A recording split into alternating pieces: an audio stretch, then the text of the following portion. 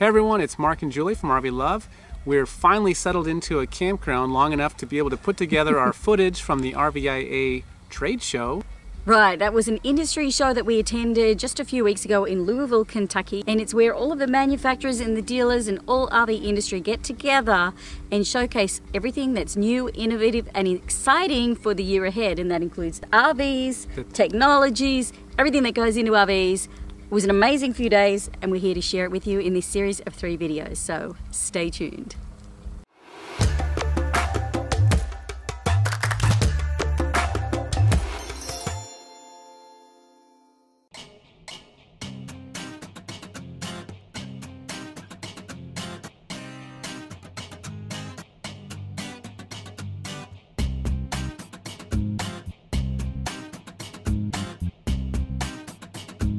We had a difficult time finding a vantage point to give you a clear shot of the scale of this because it was so massive. It's broken up into a lot of different areas. It's over 1 million square feet.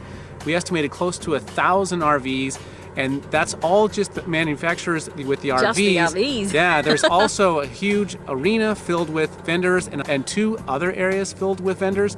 These are suppliers to the manufacturers and to the aftermarket. Right, so we did our best in the 3 days that we were there to get a taste of everything, and because there was so much to see, it was impossible to cover the whole thing. We focused our attention on the things that we felt were really different, that things were really worth sharing with you that we hadn't seen before. So let's jump right in now. This is a 3-part series, as we said. So some of the brands that we covered in this video number 1 include Winnebago, quite a few from their lineup. Right, and we also included the Rev Group, which includes Monaco, Holiday Rambler, Fleetwood, American Coach, and also Renegade Super Cs. And most of the RVs we covered are motorized. In one of the other videos we covered some towables, but the focus was really more on the Class A's, B's and C's and the cool stuff that we're seeing there. So going to check out the new Winnebago Horizon, which is a much more contemporary design coach. So let's go check it out. Okay, wow, this is really different to anything we've been seeing in any other motorhomes. Very contemporary lines, neutral tones. It was really nice. We've got a televator over here that pops away, which we really like because we don't watch TV. Just they're not using wood. We're seeing laminated surfaces which are going to last and stay pretty consistent over time, so that's really nice. Real tile floors. I mean, this is fairly dark with dark floors and dark leather furniture, but the rest of this is really light. This is really nice and bright and light. I think this is going to be really popular. Little LED lighting under here. I mean, there's a lot of really nice aesthetics, and I know it's easy for people to get caught up in that. We tend to look at things, yes, with aesthetics, but we tend to look at more practical aspects of an RV and what it's like to live in day to day. When we first started shopping RVing a few years ago, we didn't really know what was important. Now that we've been doing this for a few years full time, we have a much different eye and focus on what matters in an RV. And the practical things like storage is one of them. I like how they've even just made the sink very nicely styled. Definitely seeing more of a lean toward induction cooktops, particularly in the higher level motorhomes. I like that I can reach these cupboards. Still wouldn't say there's a ton of storage. Actually, these drawers are pretty good. Easy close drawers. That's nice. So this is actually a much bigger kitchen than you first think when you walk in. You've of course got the cooktop and the sink here and some storage, but come back here and you've got your convection microwave oven, another big stainless steel top countertop, and have a look in here. We have a big storage drawer for appliances and a dishwasher. I would like to have a dishwasher because then I won't feel so guilty because Mark's always the one doing the dishes. Because this is super practical to just sit and use for lounging, or to be able to pull out this desk for working. As working age RVers on the road, finding places to be able to work from inside our RV that doesn't mean taking over the dining area is really important. And I really like that this can serve as a workstation during the day when you're working, or night if you work at night. You can also slide that away when you just want to sit and relax. This is really smart design that I'm really liking. Love this fireplace, that's really nice. This feels really different. I think Winnebagos, they're getting really bold with what they're doing, but I have to say I like it. That's huge. Bathroom, yeah, it's very nice. Okay, so here's just a little thing, right? So here's the toilet, and we all need to use this more than once a day. This feels really, look how, I'm little, I'm under 5 feet tall, and my arm, like, there is no using the right arm in this toilet. I feel like this is all the action happens with the left hand. This just doesn't feel very practical use of toilet. I'm sure it does the job, but where's your toilet paper go? It's really important you're able to use the toilet. Nice big storage.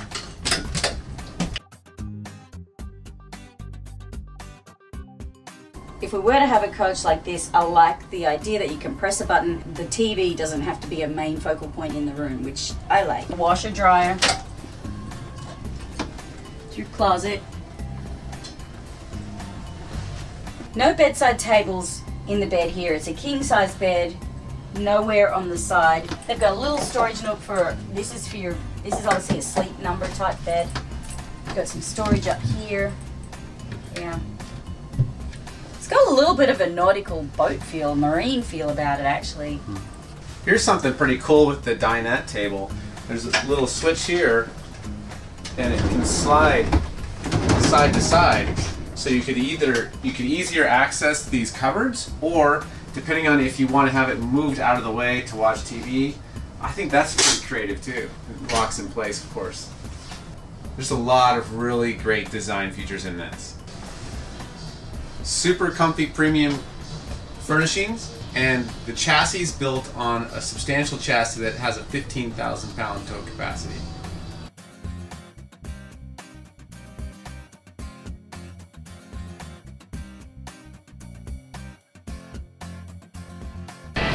Check out this basement storage.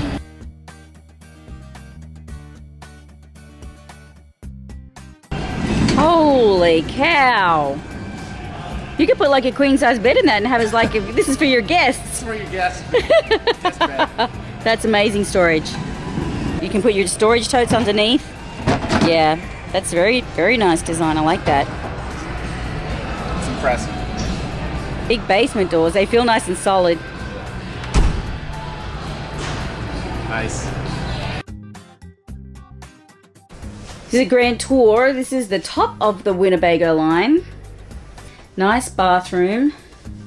Nice big closet here. Washer dryer inside the closet here as separate units. I think they should get a few more pillows. Yeah. 1, 2, 3, 4, 5, 6, 7, 8, 9, 10, 11, 12, 13. 13 pillows. Saw this cord coming out of the seats and realized these are massaging seats. That sounds pretty nice. One of the more popular things we're starting to see is farmhouse sinks. This one is stainless steel dishwasher. And I think this is really nice. We have seen this before in other coaches, but this is actually the residential refrigerator and it's covered with the wooden cabinet, so it looks less like a refrigerator. It looks more like cabinetry.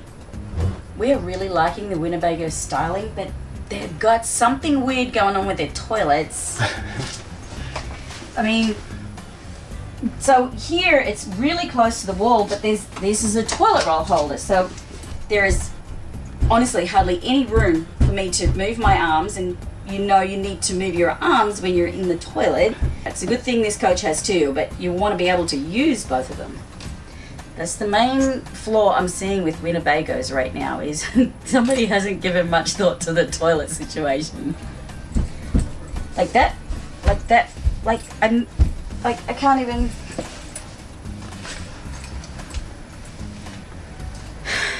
Winnebago's making some bold moves with styling and aesthetics. But speaking of bold, look at that. That is one red coach. This is interesting bathroom thing. They're trying to pack a lot of stuff into this small space. Oh, the sink has this turn around.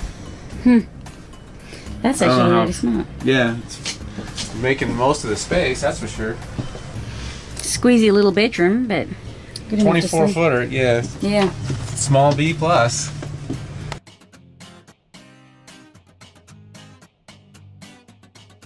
All right, let's have a look at the Winnebago Travato, a true Class B coach, much smaller.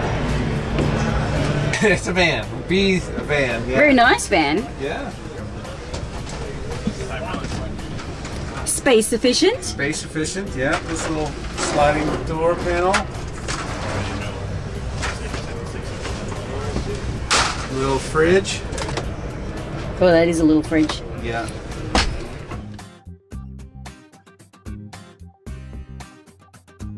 A few little storage cubbies down here. You gotta be a little bit more limber to use one of these small coaches. Small Class B, you gotta make the most of every inch.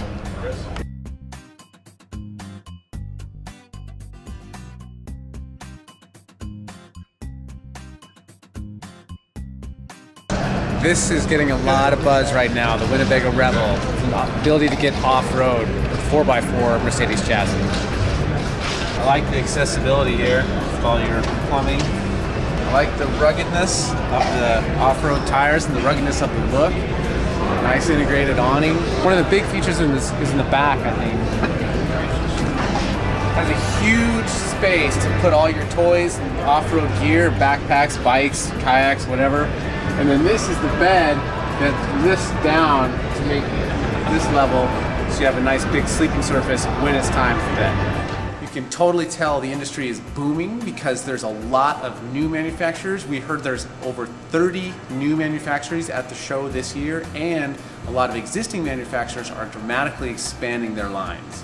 Yeah, it seems that everywhere we turn, we are seeing more vans, more Class Bs like these ones, and even new manufacturers like this one, Midwest Automotive Designs, luxury custom sprinter van. And we're just seeing these pop up in a whole lot of product lines, a lot of brands that have never been known for smaller RVs or Class Bs before. They're all coming out with them too. They're coming out with them from, you know, Class Cs in Integra and Class Bs in the Rev Group with the American Coach. They're obviously catering to a market that is really looking to get much more smaller and nimble with their RVs to get away.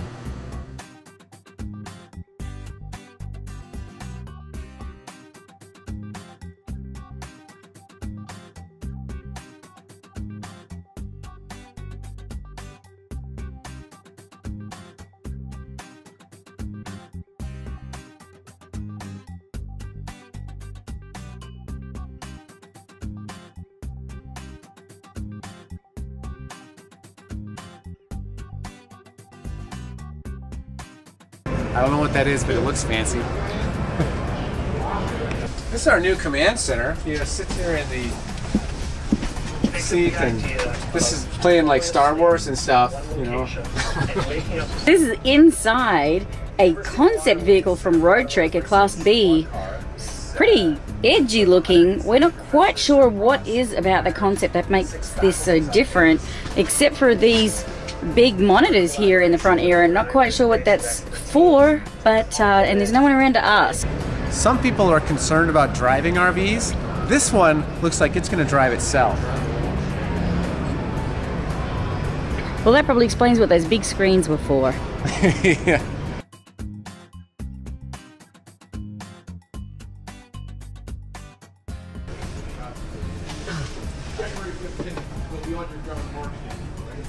Really like these leisure travel vans. They're a wide body, so even though they're a B, they're slightly wider, and it really can tell when you're inside here. It feels very roomy for not having slides.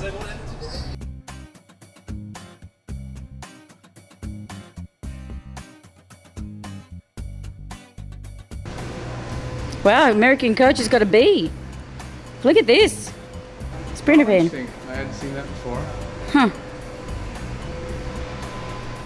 They got some bold fire engine red paint on their coach too.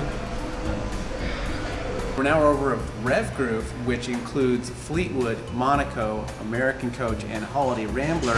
And they also recently purchased Renegade, which are primarily large Super Cs. But what's interesting is that these are traditionally all Class A motorhomes, and we're starting to see them building Class Bs and Class Cs as well. Definitely seeing a trend here. They're trying to reach a new segment of the market they had not seen before. The thing we've seen at this show is some movement away from a lot of browns and beiges and earthy colors. We're starting to see a lot more bold colors and a lot more edgy styling. This red coach over here by Rev Group, it's signature by Monaco in pretty bright red. We've seen a few bright red rigs here this week. And also this Vacationer over here, which has got a nice stripe of orange going through some more cooler grey tones. So it's just really interesting to see that they're starting to get a little bolder, a little brighter. You know, maybe because the industry is really booming now and they're not really having any trouble selling RVs, they feel like they're able to take some more risks. This coach too, you've got some really strong red accents. So yeah, definitely getting a lot bolder with colour, which we're happy about.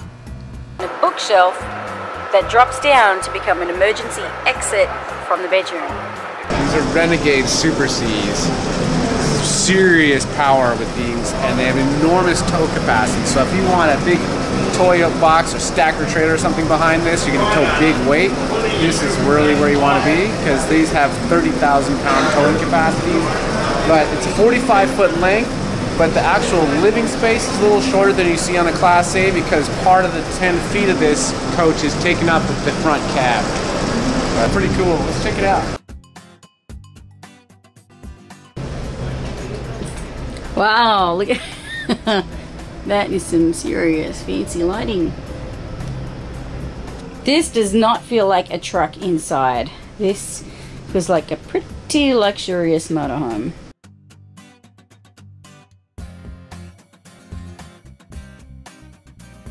And one thing that we're really liking in here is these really big windows, but also that the window balances are kind of hidden behind here, and that's one thing that we don't like about a lot of RVs is the window treatment. So this is much more discreet, tucked in behind, and you've got the shades in there, the MCD day-night shades, big windows. This is a pretty cool machine. And as you can see from like the dark wood and the black, and I mean this is a very, we in Australia we say this is a very blokey looking truck. This is a blokey rig. This is like badass kind of. Guys are going to love this, but a lot of women are going to love it too because it's really stylish. So cool. So remember, this is a 3-part series. This concludes our part 1. Be sure to check back with us tomorrow. We're going to be releasing part 2. So in part 2, we'll be taking you through some Tiffin, Numa and Integra motorhomes. We saw some pretty cool stuff. So check back in tomorrow for part 2 of this 3-part video series from the RVIA trade show. Yeah? We had deer at our campsite. And one's peeing right now, if that's what you hear on the audio. It's a peeing deer. Hi, deer. Hi, deer. Alrighty.